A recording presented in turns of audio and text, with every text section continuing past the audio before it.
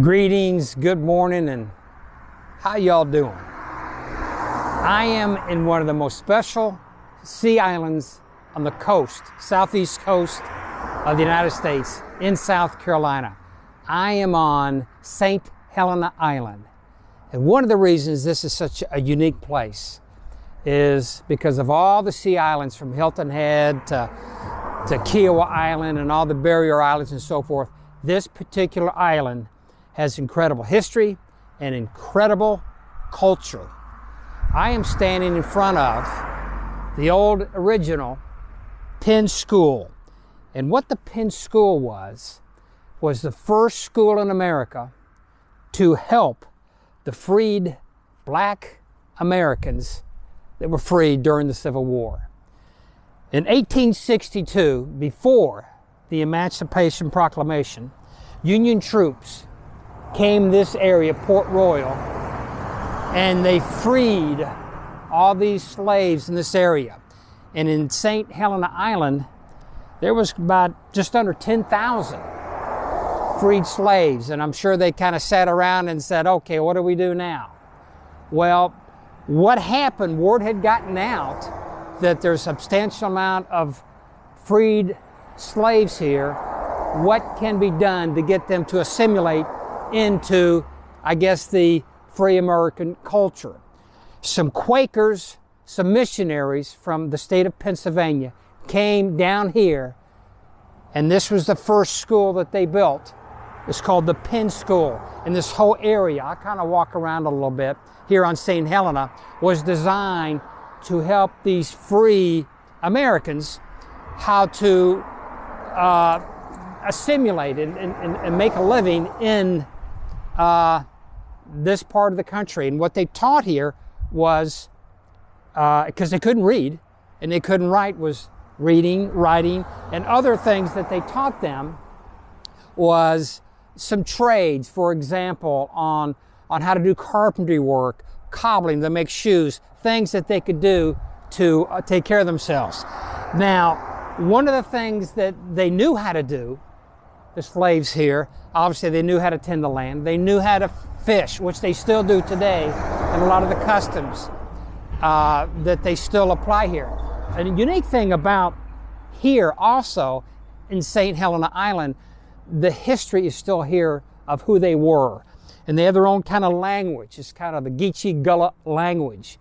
And it was kind of established to help all the different tribes because they came from Africa, but they came from Ghana, from Angola, and so forth. And that's where the Gullah came from. And they kind of learned their own language, and they still speak it here today. And what's kind of unique about it is in this area, and especially here in St. Helena Island, there's been laws set up to protect the heritage here. As a matter of fact, on St. Helena Island, there can be no gated communities, no condominiums to keep the culture here in this part of the country.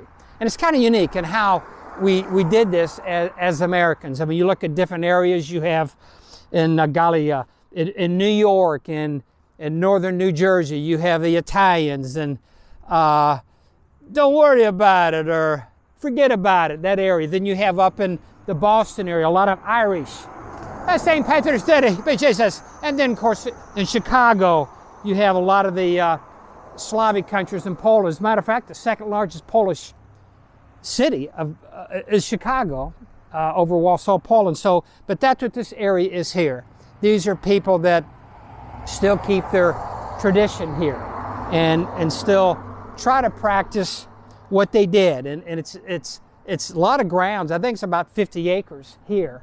And not only did they have the Penn School, and the Penn School was in existence till about the middle 50s. And then at that time in South Carolina, a lot of the public education was offering education for everyone. So what they did, they changed the school to the Penn Center. And I'm going to kind of turn this around a little bit. You can just kind of see all the grounds here of this whole area and how it is still special to the people here. And if you ever come here to, I guess, the coastal resort areas, whether it's Hilton Head or Charleston, one of the things that they did back in those days, and they still do today, very, very high quality. They make the sweet grass baskets, and which are really, really unique in this area. And they're very well made. They'll last generations, and they still do that today. A lot of the women. So let me kind of turn this around here. This is a plaque. The Great Sea Island Storm killed more than 2,000 people. 70,000 were just kind of left destitute. And you can see Claire Barton of the American Red Cross set up a massive relief effort to help the people here in these areas. And that was in 1893, and it was the biggest one to hit this part of the state since Hugo, 1889.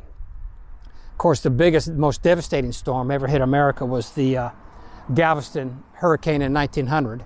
That killed like 12,000 people. But again, here are the grounds of the Penn Center. And like I mentioned, there are still residents here that went to school here. And it's fun to hear their stories. And if I can, I'm going to try if I can find someone who still speaks Geechee Gullah. It's their own language, and it's really cool. It's really neat. I've heard it before, and I would like to see if I could find somebody that does that. So, in any case, let me keep traveling around St. Helena Island and just see what else that we can see. So I will catch you later. I am standing on the grounds, the old former grounds of the Anglican Chapel of Ease, which was built in 1740. And this is where all the, I guess, the landowners and people came to worship on Sunday in this church. And again, this was a parish before we were even a country, when we were a colony. And in 1886, there was a fire, brush fire, which caught the church and burned it down, except for the structure here. But this is where everyone that came to worship. And whenever I come to places like this and see places like this, I think of the history and what it was like then. And someone could have been sitting right here and, you know, facing the altar, or listen to the preacher or the rector give a sermon about what's going on and today, in today's time, and back then. And I think about what they thought about during that time and what it was like, and the weather. And back then, as in so many churches, especially in the South, in South Carolina, the members of a church, they usually were buried on the church grounds. And here's some tombstones right here.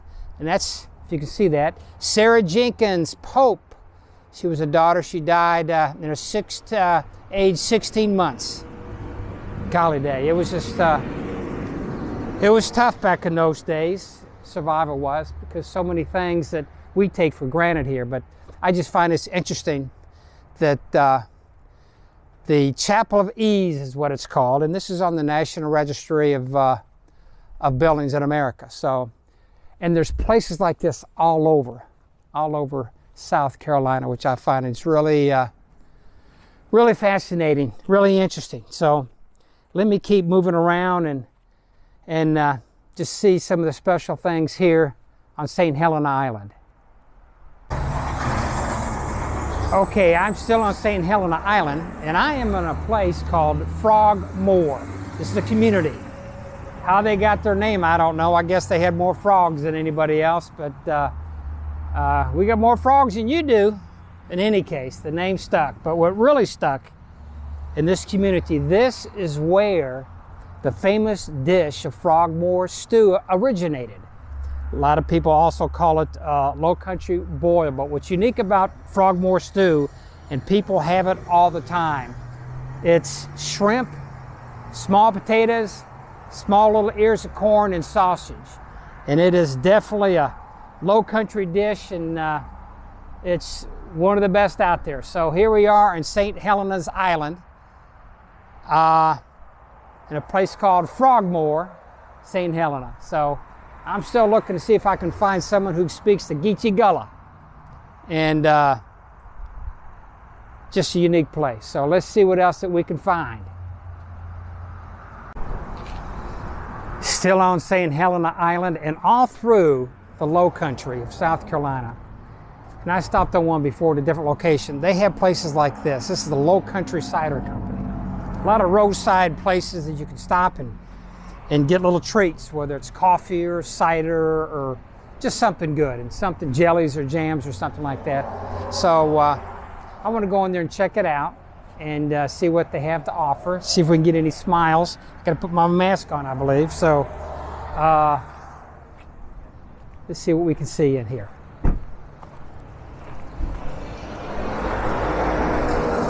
And there is the front door. So I better get my mask on right now.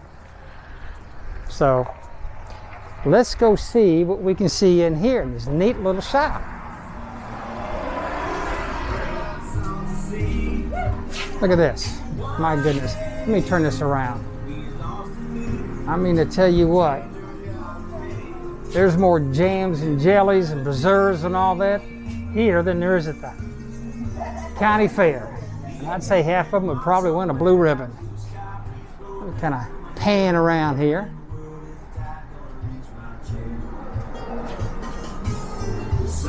I tell you what, I'm going to cheat a little bit. I'm going to see if I can somewhat take this off. I can never figure out. How you doing, sir? Can you see that over there behind me? No way. No. See, look. That's fine. Isn't this a nice shop? Isn't this neat? How y'all doing? How are you? Hey, ma'am. How you doing? I am well, thank you.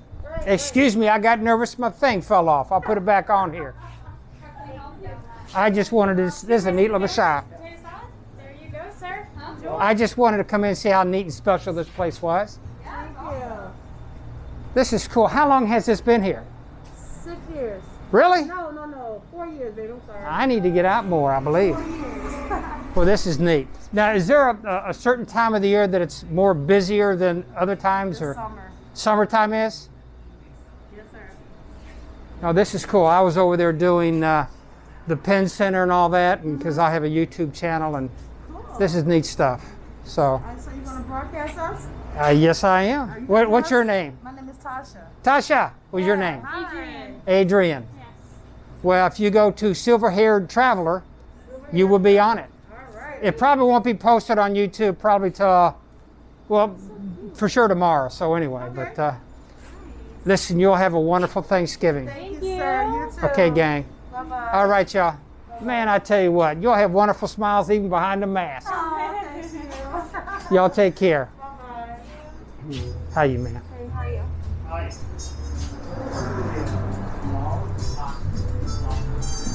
Isn't this neat? Like I said, there's just places like this all over.